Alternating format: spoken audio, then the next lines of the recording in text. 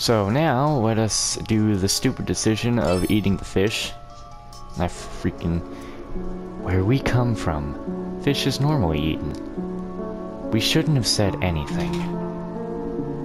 As soon as Al heard me say that, she scarfed down the fish without cooking it. Then she contracted a major case of food poisoning and could barely move a limb. Wow. Didn't even think about cooking it. That's stupid. Forgot about this part. So, what happens when everybody runs for it? I think we all know. We tried running for it, but the suddenness of its appearance caught us off guard. There was nowhere to go. Each second mattered. Each moment lost was one step closer to death. None of us could have dealt with the attack coming from the skies. One after the other, my comrades were felled by an eerie beam of light. I was the last one to die because of someone else's indecision. I was incinerated, left to rot on the body of my comrade. Well, that one was lit. So, what exactly happens when you run as fast as you can and not save the lady first? I don't know if it's my lack of exercise or my lack of sound judgment, but for a moment, the sounds of the screeching car were synchronized with the sensation of Lydia and I being lifted from the air. The last thing I saw before slamming against the wet pavement was Lydia's neck, twisted and broken, before I was enveloped by darkness. Glad there was no CG for that, at least. Now this time, how about that I'm scared? Seeing the massive size of our foe had shattered our morale into pieces. Perhaps if we had a fearless leader to march us into battle, then we would have survived. But within a few minutes, we were ripped to shreds. Wow. It's sad how they just basically roast Sheena in that. Let's see what happens if you beat them to the chase.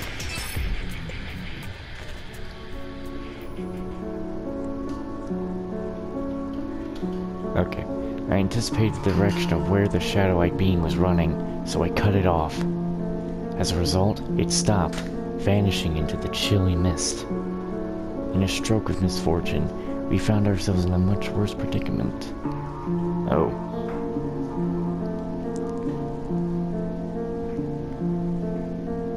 I already know that's Rapuka.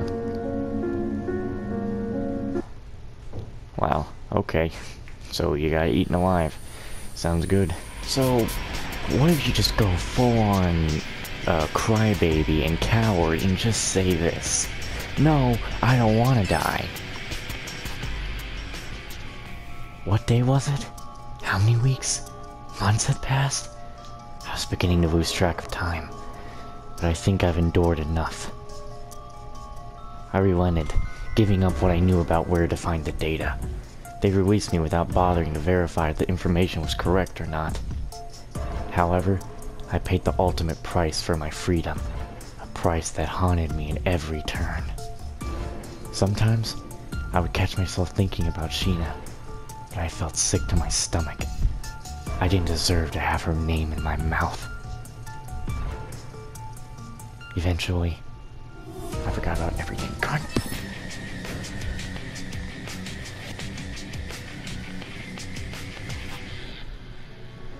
What's Iris? I don't know what you're talking about. Oh, really now? You want to play dumb? Or are you just a masochist? Huh? I really don't know. Data from Iris. Data. Wait. Are you talking about... Oh, have we finally jogged your memory? No. It's nothing. I'm not asking you to think. I'm telling you to answer me. Tell me everything.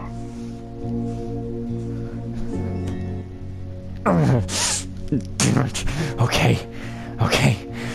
I received a mysterious email some time ago. There was a massive folder with a ton of data on it, but I thought it was just spam.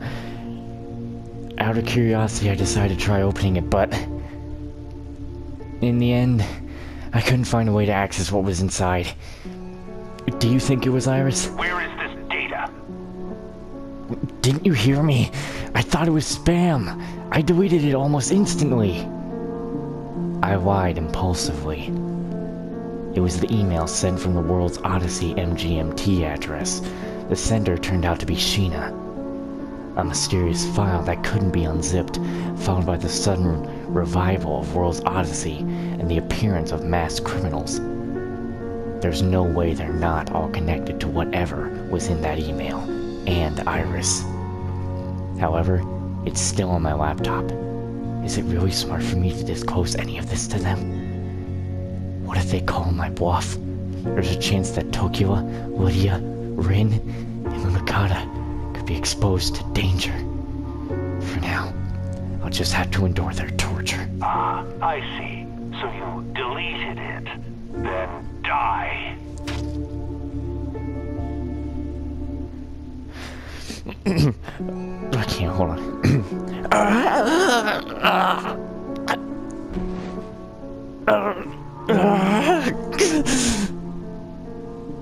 Was I just stabbed?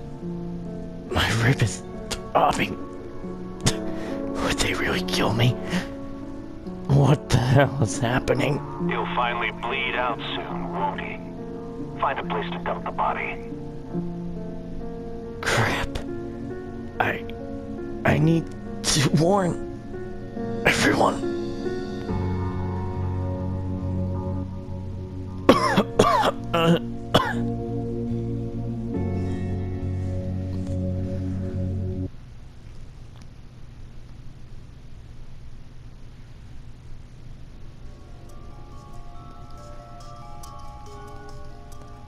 Is this the shrine?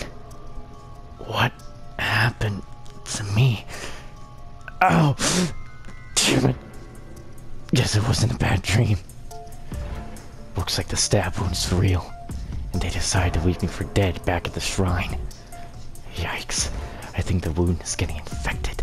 There's some dirt inside of it. Fuck. Maybe the dirt's why I didn't bleed to death. Shit. It hurts. I feel like I'm gonna faint. How long was I in there for? How long did they torture me? Well, at least the wound's clotted. Maybe it's been a few days. If they think I'm dead, and their next target might be, I need to hurry.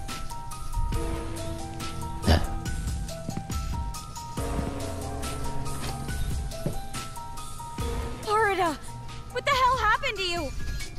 Sorry, Tokiwa. You need to run for it. How could you just up and leave for days, then show up looking like this? It's kind of suspect, don't you think? You're gonna tell me everything that happened to you later, but first we need to call an ambulance. Don't just hurry.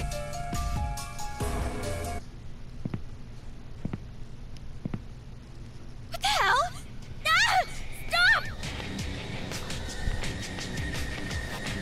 Ow! Let me go!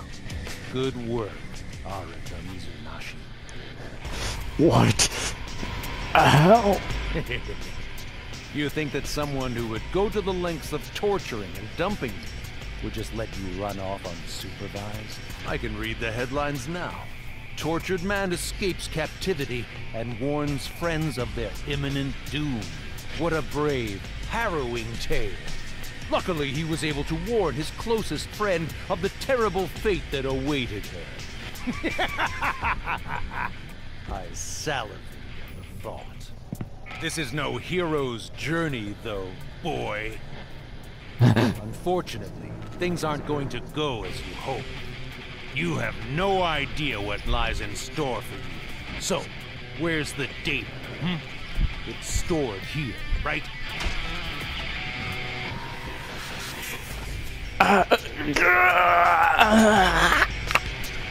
Oh, does that hurt? can't take any more, can you? Before you go, I want to thank you for bringing me this far. I can stop at any time, you know. If you tell us where to look, then we don't need to prolong your suffering. Save us and yourself the trouble. It's easy, right? You can barely function. I doubt that you can move or talk for much longer. Now, die! No! I won't let you guys kill Arata! Tokiwa, you idiot. I'm fine. I promise. I'll protect you, okay? Oh, that's so? So be it. Amazing how easily a knife can tear through human flesh. I wonder how your body reacts to pain.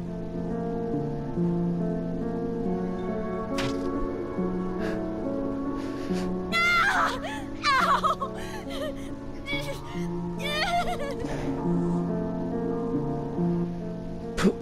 Please. Please.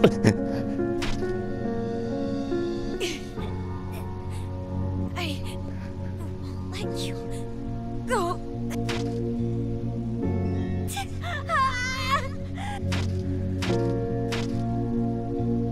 Oh, she's still alive.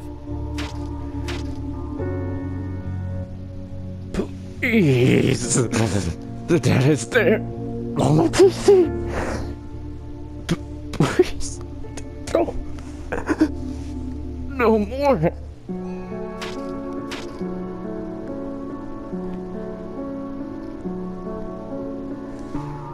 No matter how much I had begged, or how much information I gave them, the man continued to stab Tokiwa to death.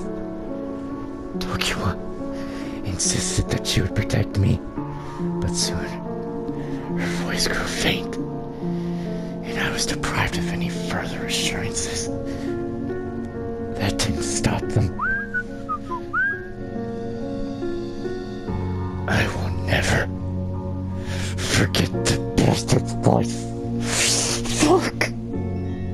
God damn it!